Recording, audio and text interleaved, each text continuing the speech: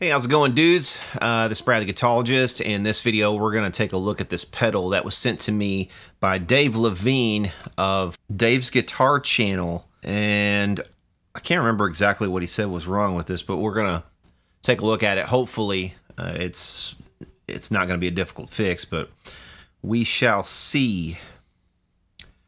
I think he said it was having issues powering on, so I'm hoping this will be a really quick, kind of real-time sort of fix here with minimal editing. That's the idea on this one.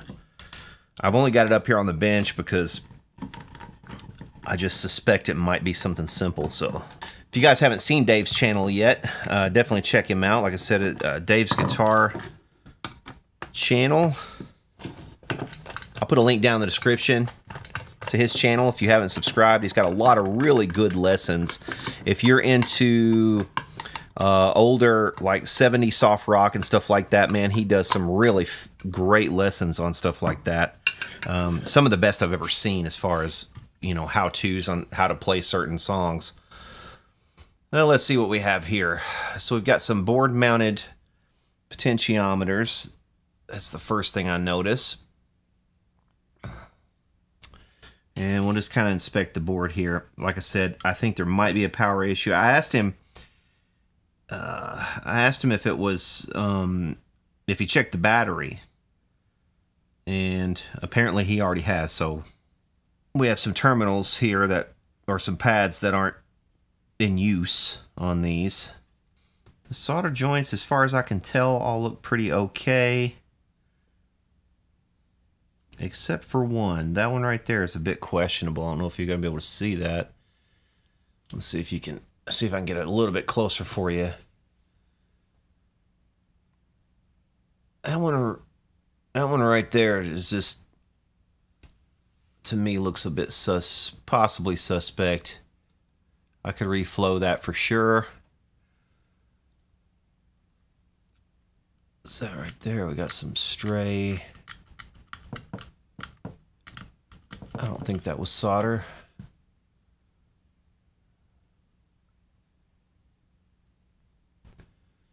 Okay, yeah, again, I don't see anything that's really jumping out at me here. Let's tell you what, let's test the battery. 9.4 volts or thereabouts. So I think the battery's good. Let's plug it into the amp and see what it does or doesn't do.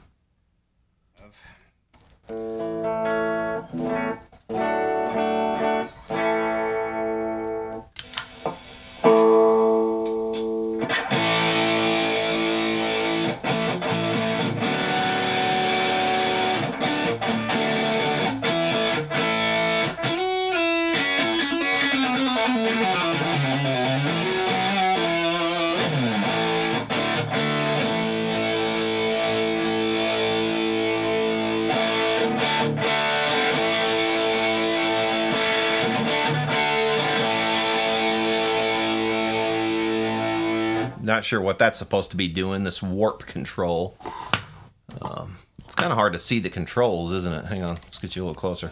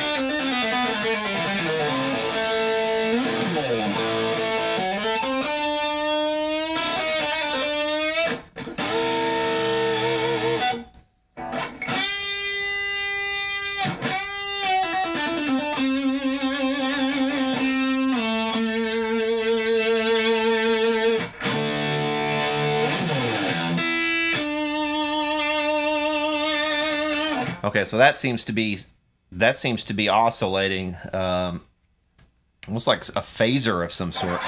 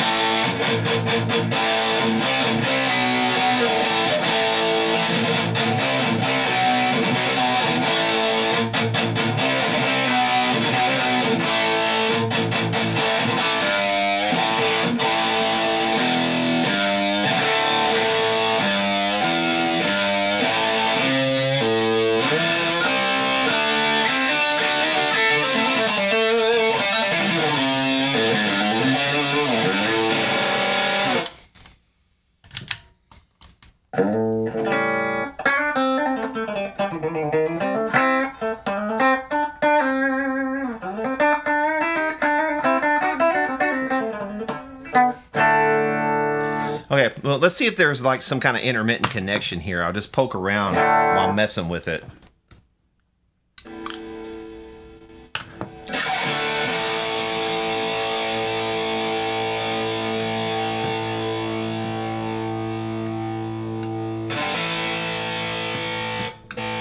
Oop. Oh, that was the switch. I pressed down and flipped the switch.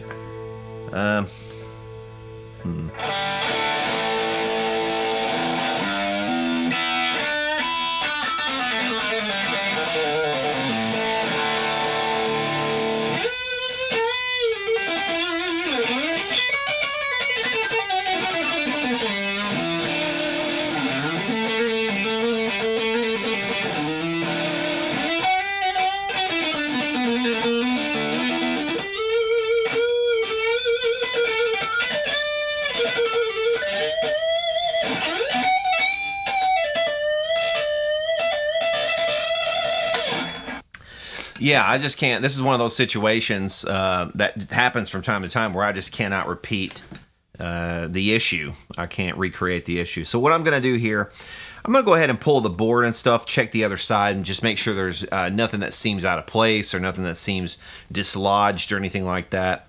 And while I have this out, I will go ahead and clean these pots, and I'll probably also go ahead and tension the terminals on the battery terminal. And then I think we're going to be okay. We'll clean the jacks, stuff like that. So, let's go ahead and do that. Cool pedal, though, so far. I mean, I like the tone of it. And no, I'm not marring up the faceplate. I just need a tiny bit of help is all. I'm not overly prying this.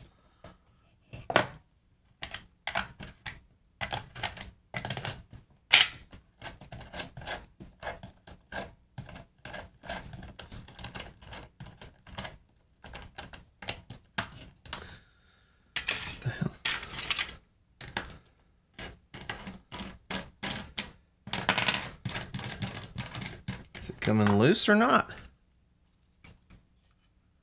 Oh, I see. Interesting. Okay, this is a different. I don't know if you see the switch in there, but the switch. I don't have to take the switch off. Okay. Oh I see what they've done. All right, so they have assembled this thing in place. There's no way to get this out. There's no way to get this out without actually desoldering the jacks. So, I'm going to leave it.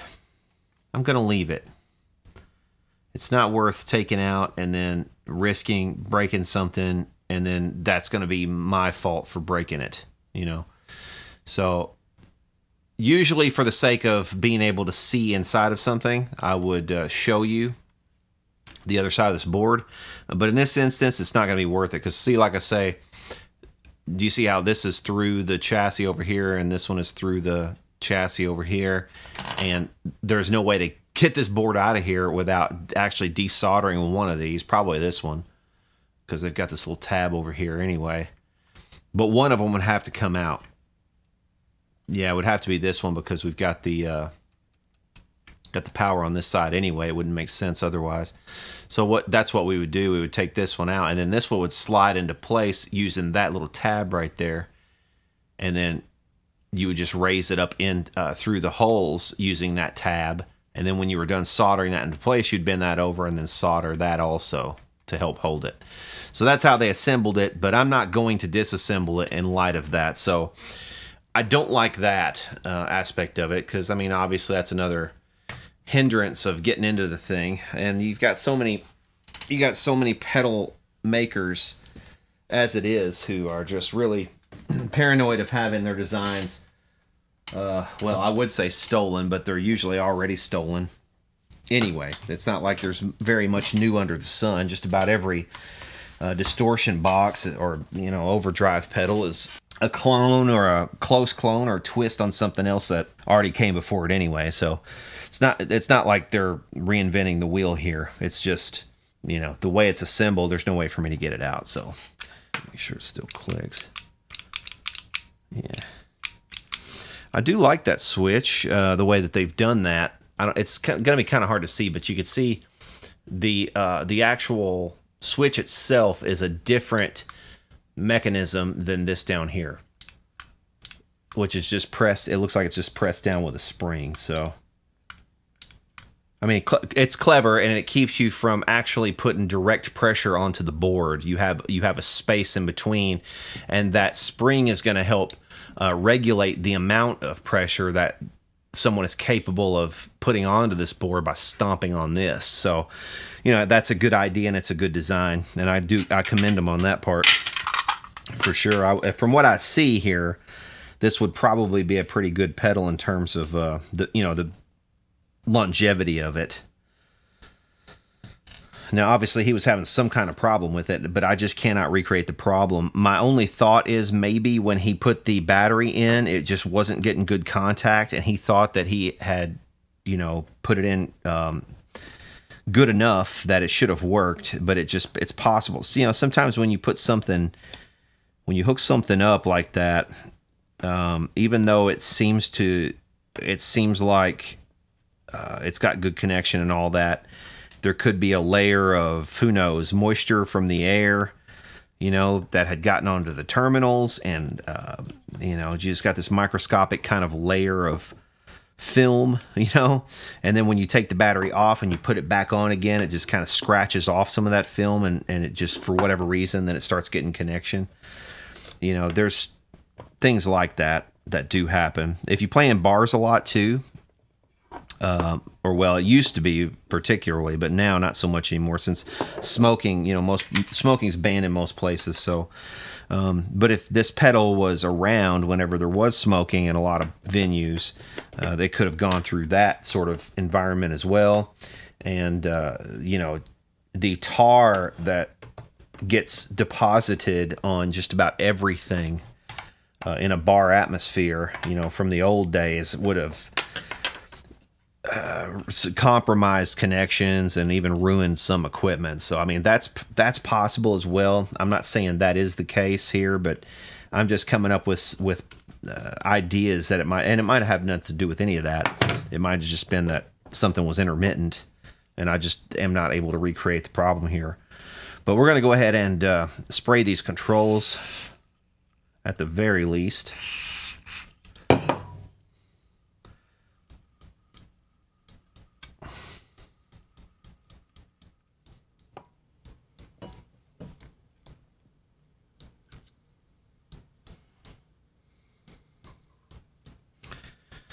Okay, and now we'll do some jacks.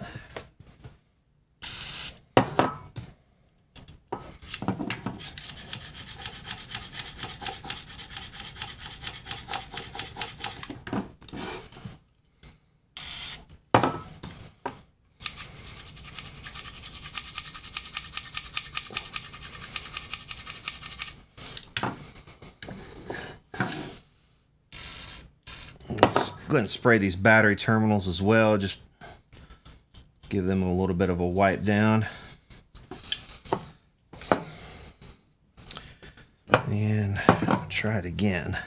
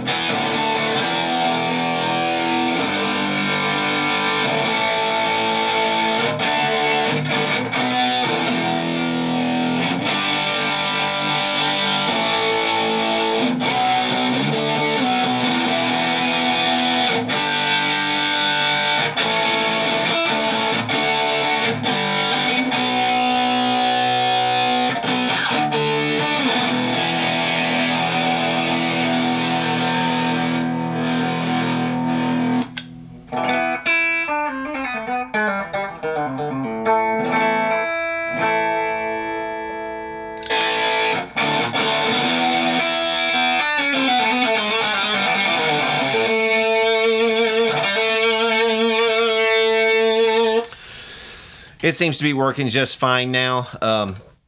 The only function I have not tested is the wall wart DC power function, and I'll get a hold of him and make sure that that was not a problem. It probably is all right. I could hook up to my bench power supply, but I think we're going to be all right on that. But I mean, it looks to me like it's fine. It does sound pretty good. It's a good sounding little pedal. Sound even better if I tune my guitar, but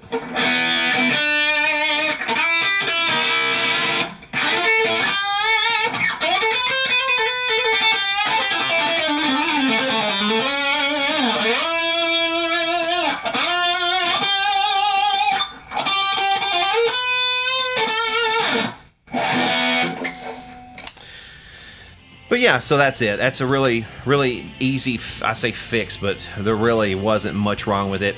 Just a little bit of cleaning, and that's it. So yeah, that'll do it for this one. Hope you guys enjoyed. Hit subscribe down below if you did, and we'll see y'all later.